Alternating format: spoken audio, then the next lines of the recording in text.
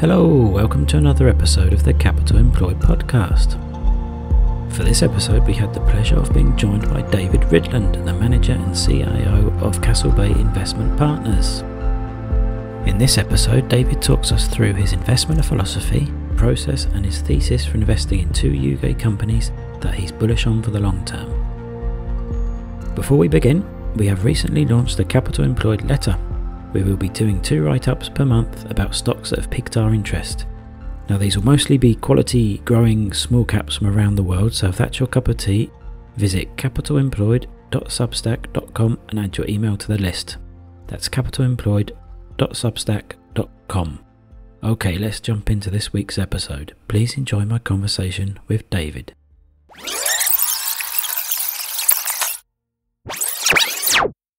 Hi David, thanks for coming on to the podcast. Can you provide an overview of Castlebay Investment Partners and what is your investment philosophy and your investment style? Yes, of course. And thanks, John, for having me on. So Castlebay, we started Castlebay back in 2013, and we, as David McNeil and I, we've got 2 other partners as well, non-working partners, Alistair and John, and they've been fantastic as we've moved along our investment journey. But in essence, there's sort of 2 parts to the business. We founded it with relationships of private clients, and the idea was to bring them across, and they're mainly clients that David had developed relationships with over the years.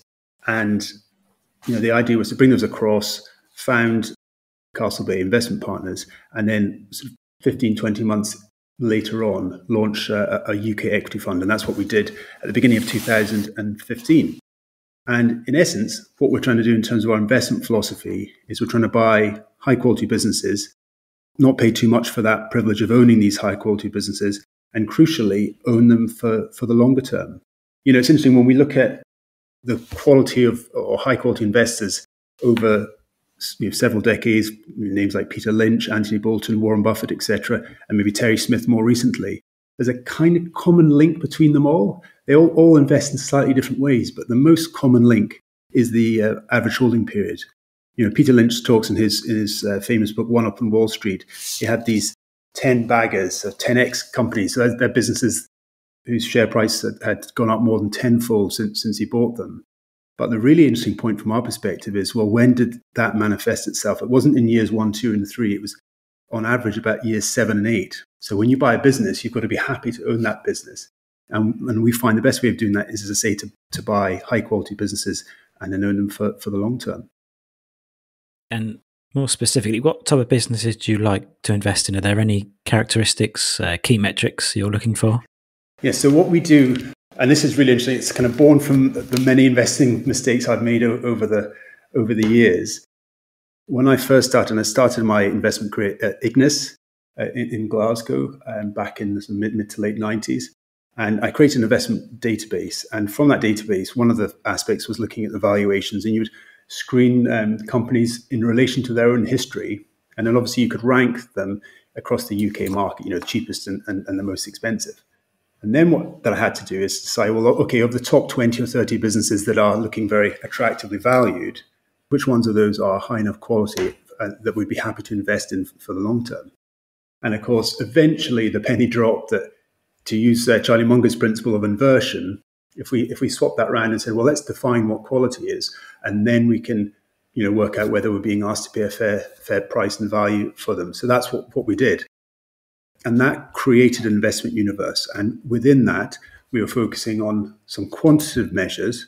And we do a yearly screening. In fact, we're just coming up to refresh the annual screening. And it looks at aspects like return on equity, return on capital employed, return on tangible assets. Those are 3 of the measures that we use.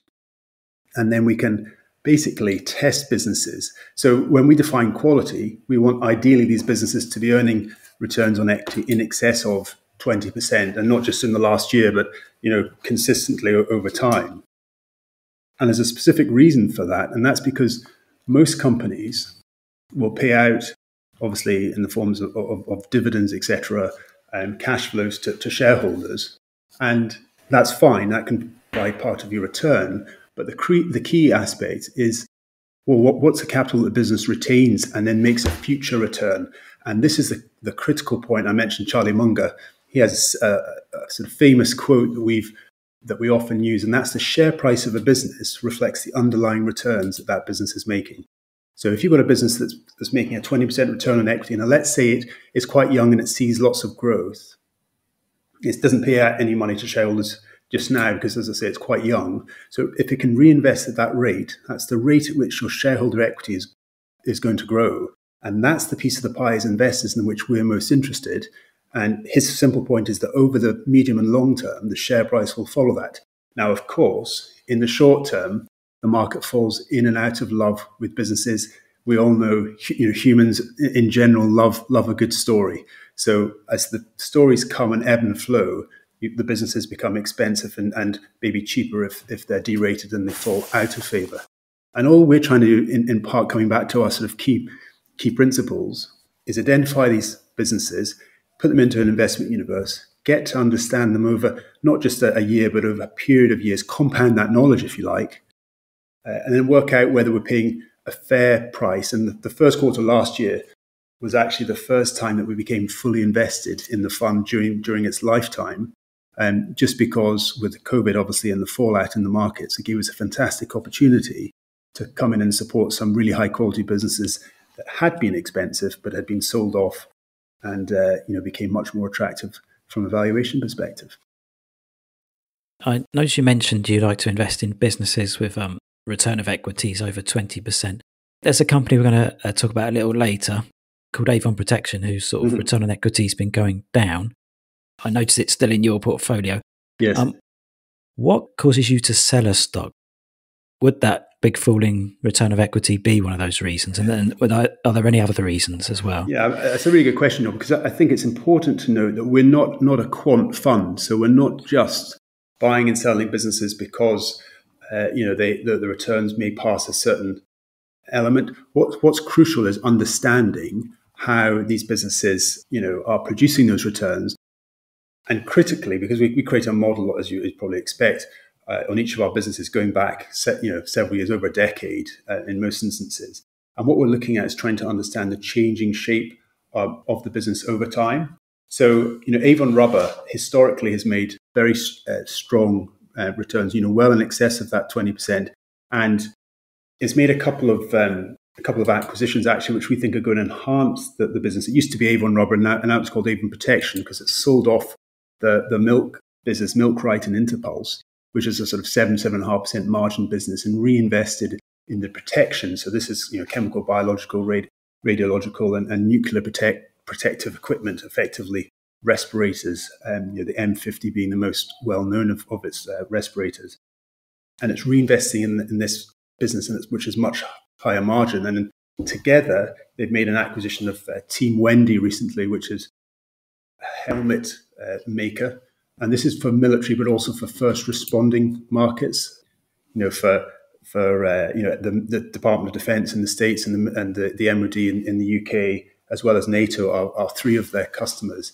And over time, they've developed these long-term contracts. So when you're asking about returns and where they might decline, the critical part is that we want to still see a positive spread where the returns are higher than the cost of investing. Now, you may well ask, well, what's the cost of investing? Well, as investors, obviously, we get to choose what that is. And we've set the bar quite high, we think conservative, at 10%. So the reason why, I was talking about that as a minimum for businesses at 20% when we're doing our annual screening is to say, well, in the UK market, which is a mature market, roughly speaking, there's a 50% payout ratio and therefore a 50% retention ratio. So if you think about that 20% business retaining half of its profits and reinvesting those in the business, you can see that the compounding element takes us near towards our cost of investing at 10%. Clearly, we want that to be a positive spread, because if it isn't, any growth that the business undertakes is actually going to destroy value rather than create it. And there's kind of one sure law in investing, and that is capital flows away from value destruction and moves towards value creation. So as a sort of overall summary, we're looking for businesses that are obviously creating value and growing, and moving away from businesses that might be destroying it. And on that point, just sort of the last part of your question, what would make us sell? So we owned Rotork for many years, which makes actuators. We were analysing our model and looking at the returns profile. And there were some worrying signs that had appeared over recent times. Most importantly, that the incremental returns had been declining.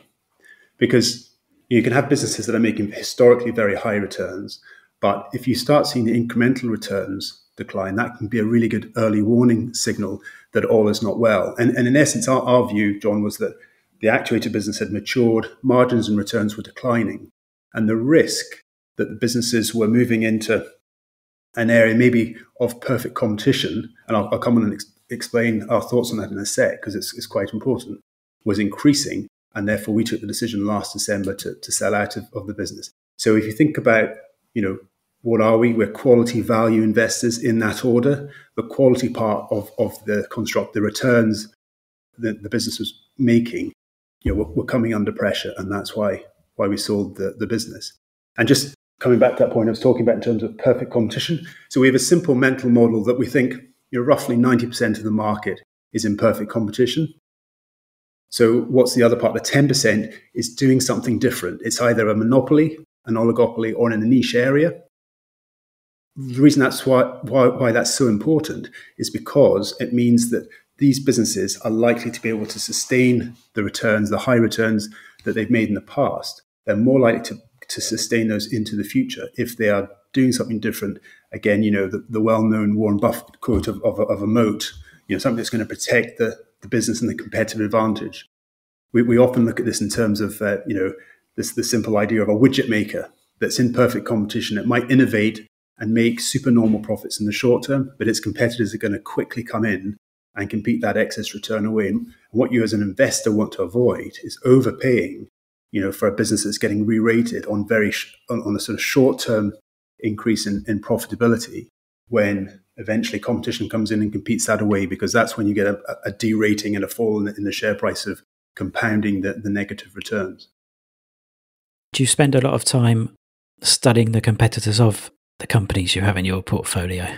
Yeah, I think it's important to get a balance, actually, because, again, and here's another sort of idea of a sort of mental construct. We live in a complex, dynamic system. The economy is a complex, dynamic, adaptive system, so it's always changing. And I think when you're an investor, whether it's an Avon or Croda or some of these other businesses which we own, you have to obviously understand what they're doing. I mean, we come and talk about Avon in a second, or we can talk about some of their competitors and what makes them different. So it's important to have an idea that the businesses in which we're investing do something that is maybe hopefully superior to the other businesses, and that can help protect those returns. But critically as well, capital allocation within our companies is probably of a higher order of importance. And that's because companies that make lots of high returns and generate lots of cash can sometimes have the challenge of where do they put that cash to greatest effect? And there can be instances where the capital is misallocated. So that's what we're trying to acknowledge. That's what we were analysing when we were looking at Rotork, was capital being deployed in areas of lower profitability, etc. And that was bringing the investment case under pressure. Okay. So if we can jump into your portfolio, if we may, can you talk us through two stocks that you are very bullish on for the long term, and what was your thesis for investing? Of course. So maybe if we start with Avon. So Avon, historically named Avon Rubber, but and as I'll explain in terms of what's happened with the business, you can see the business has gone through an evolutionary change. It used to be, back in the day, so up to 1997, it made rubber tires as well, but it came out of that business. But the two main parts historically over recent times have been the dairy business and the protection business. So the dairy business, through some acquisitions, acquired Milkrite and Interpulse. And effectively, they're using their technology and their polymer technology to make farming systems, to make the farming process, milking dairy herds, much more efficient. But as I was mentioning earlier, that's a sort of mid-single digits, operating margin business. And I think the management just took the idea or came to the realization that there was greater growth and profitability by selling those assets off and reinvesting the proceeds into protection part of the business. They've just done that recently, and I mentioned the Team Wendy acquisition. They also bought the ballistics division of 3M, so a well-known company for things like body armor. That's a really interesting aspect, and it's quite a big change to the business. So just coming back to the point we were talking about earlier, it's important that we kind of analyse the effect that's having on the company. And they have had some challenges, actually. I was talking about good news stories. So on that obvious increase in profitability and the growth in a higher margin business, the market really came in and supported the business. And we've owned this company for several years now. We bought it at under £10, and the shares, because of these good news stories, rallied right up to £45. Now, because they've had a couple of issues, one COVID related, but the other issues related to testing and development that would lead to new products, the market was disappointed in the slower growth in the short term. So it sold off the companies aggressively down to, well, they're currently just down below £20. And the reason I mention that, because we focus on owning businesses and not share prices, but I think that it's really instructive, and it feeds back into what you were saying about when do you sell a business. It's easy to look back, John, in hindsight and say we should have sold that business at £45. But actually, and here's the critical point, as we sit here now with the shares, less than half that value or half that price, we don't think that was the wrong thing to do. And the critical reason is because at £45, we still thought that was offering good value given the future prospects of the business. We obviously think that's increasingly the case just now, and we think these issues are short-term in nature, and therefore we want to buy our favoured assets when they're more attractive in price and valuation. And in terms of the protection business, as I say, they're basically using a manufacturing breathing apparatus, respiratory systems. But with their recent acquisitions, they've got full protection. If you think about military personnel going into very hazardous and dangerous areas, and this is underwater as well. So they've got an MCM 100 mask, which is called a rebreather, which creates no bubbles. So if you think about entering into covert operation underwater, you're not going to give your location away because bubbles are rising to the surface. So these things are all in development for this business. If we look at the scope of things and what increases our confidence that what's happened in the past can continue, Avon paints a really interesting story here, because 4 or 5 years ago, they had only one long-term contract, which was contributing, and that was with the Department of Defense. And that was for the M50 masks. If you kind of bring that up to date now, they've got over 6 long-term contracts. And what that does is a couple of things. It increases one's confidence that the current revenues and profitability can continue and grow as they win new contracts. But what becomes very clear is they've got a good competitive advantage against some of their peers. MSA Safety is a good example. It's a US business. And with their C50 masks, they effectively acknowledged, this is some years ago, that Avon had greater technological capability. So they actually went off and developed more products in the fire safety area. So that's kind of a good example of what can help sustain those returns for the business. But those increase in long-term contracts is excellent, because that shows that the competitive advantages, if you like, are increasing for the business. And they've got various other, the MCM 100 contract that they were bidding for as well. I think it's further evidence that they've got a technological, because what they're up against, another company who is very mechanical in the way in which they're developing that product, whereas this is a fully contained electronic equipment that Avon is developing. So when I spoke with the management recently, they're quite confident that they should do well in that contract, and hopefully win it because of that greater technological advantage that they've got.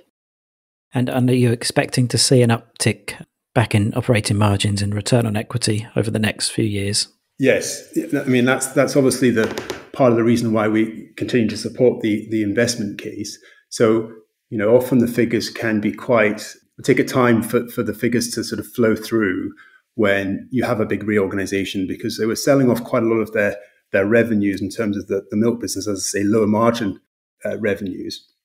We think they're going to continue to develop on as I say, their technological superiority and when they're bidding for contracts. As I mentioned, three, the Department of Defense, the Ministry of Defense, NATO. They've also got Middle East and Australian clients as well. So they're expanding both the end client, which obviously reduces the investment risk. If you're a milk supplier, to use that analogy, to Tesco got all the pricing power, haven't they? And as Avon have leading products and are supplying more and more different agencies, we think that further de-risks the investment case for the business. Yeah, it's a fascinating company. Okay, David, thanks for sharing that one. And how about your second company you'd like to talk about? So Croda is one that we, if you looked at our fact sheet, you probably know that's our largest position at the moment. And this is really interesting. Kind of talking about Peter Lynch, it came to my attention that, back when I started investing and was a sector analyst for the chemicals division at Ignis on the UK desk, what we saw with Croda was, still a very attractive, back then, a very attractive business model. And so I started investing in it. So I'm coming up to nearly 20 years having been a consistent investor in Croda. And obviously the investment story evolves over time. In essence, the best way of thinking about Croda is its products coat things. So everything from crop care and life sciences, consumer ingredients. They make active ingredients, for a whole range of consumer products, etc. The point I was going to make in terms of that time period over which I've been invested in Croda is it's gone up, I think, 32-fold since I owned it. Now, the reason I'm mentioning this is to illustrate the point and reflect what Peter Lynch was talking about when he was talking about his 10 baggers and the fact it took several years to be invested. You need to own businesses of high enough quality that when the market is falling both in and out of love with the companies, like we were demonstrating with Avon, that you're happy to come in and support that and buy those at more attractive valuations. Because if you take, and that's sounds fine for Croda, it's a very, very strong return. It's about 20% annualized return over that time period. If you actually move back a year, that has a material impact. I think it's something like a 25-fold increase. And then another year, it's an 18-fold increase. And so the reason I'm highlighting that is because you can see as time marches on, because obviously it's based off a low entry point 20 years ago, the subsequent returns that the business makes has a disproportionate effect on the overall return. Does that make sense, John, in terms of what I'm sort of talking about in terms of the holding period and the returns that you can make, assuming the business can continue to reinvest returns at high incremental rates of return? It does make sense, and I love that approach. I think what's difficult at the moment with these sort of businesses is just that if you were to buy now, that entry valuation point, yes, how long you'd have to hold on before you see those large gains. But this is the interesting point. 20, and of course it's a long time to think back. But 20 years ago, I was probably just going through the same mental process. Thinking, well, Croda's, buying Croda at this share price. Look where it's come from. And so the best and the worst thing about investing is you have to start with a clean sheet of paper every day. And as I say, both with the decisions of Rotork and when we're looking at Avon and how that business is changing, and also Croda as well, because they made a very big acquisition in relation to the business. I mean, it's 12.5 billion market cap in the FTSE 100, and it's kind of grown into that over the decades, as I was talking about. But how that acquisition of Iberchem changes the shape of the company and what impacts that's going to have, and whether it represents a good deployment of capital. Remember, that's one of the critical things we were talking about. In order for those historic returns to be continued into the future, we need management to be able to allocate capital well in that area. Where can listeners go to find more information about you and your fund? So we've got a website, which actually we're in the process of redesigning now. So kind of watch this space for an updated version of that. But if you just Google Castlebay Investment Partners, we will come up on the search there. And on that, we have quarterly investment letters. Obviously, we have a monthly fund fact sheet for our UK equity fund.